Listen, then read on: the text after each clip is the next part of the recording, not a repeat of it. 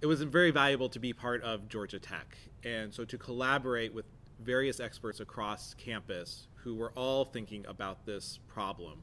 There was a subgroup of the Recovery Task Force that was focused on external and public-facing events that I sat on that committee. We were all talking about what are the best safety protocols, what are the best ways to think about these issues. We had a robust set of both knowledge but then also conversations, because it was a continually evolving set of awareness and understanding as to what was safe. And when I say my team sat and created processes and procedures, we didn't just write one document and we're done. It was truly living documents that even now continue to evolve as we learn more and as folks on campus learn more and as we understand what makes for a safe space.